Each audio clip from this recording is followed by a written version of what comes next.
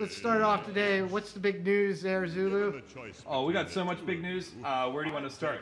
We've got an ethical robot situation in San Francisco. We have you did not hear about that? No. All right. So let's hear about this ethics robot. All right. So it's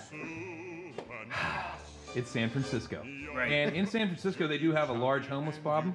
And an earthquake problem. And an earthquake problem. And they have a housing bubble. You know, they got it all going on right now. But what they have with this homeless problem is encampments all over the streets. And a lot of it's due to their excellent weather. And, you know, you can just do that on the streets all day long. And you're in San Francisco and it never really gets cold because it's always the same weather. Well, the SPCA was tired of stepping over encampments on the way into their... Wait. They help homeless animals. But not homeless people. But not homeless people. We're not going to get into the politics of it. The sand. But this is where it gets so intriguing because this broaches on so many political subjects that I really don't want to talk about. But in order to offset human wages, they've rented a robot for $7 an hour, and this robot is rented from the Nightscorp company.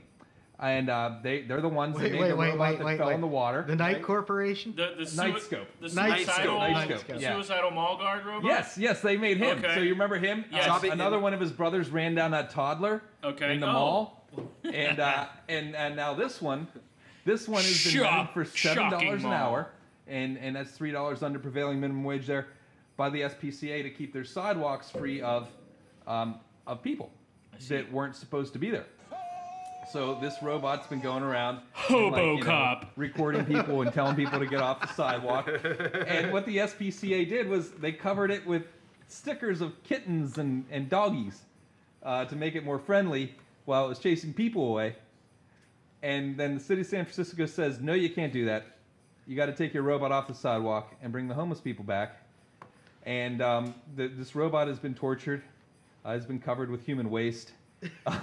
And he's just like a rental robot for $7 an hour. So I mean, where do you go with this? Okay, he's A, replaced a human job. B, when does he become Michael Douglas and falling down? Yeah. Okay.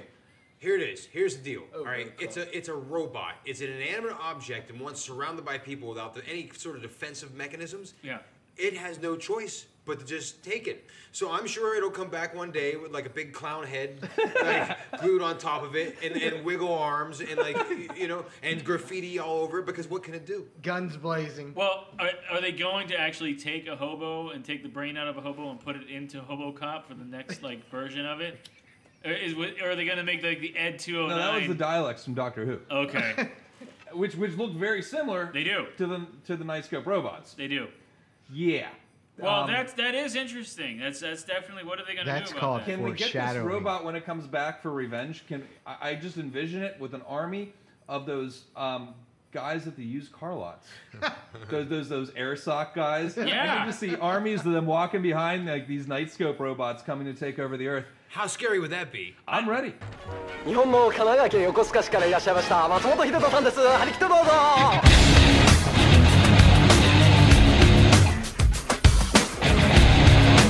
Secret Nerd Face Live.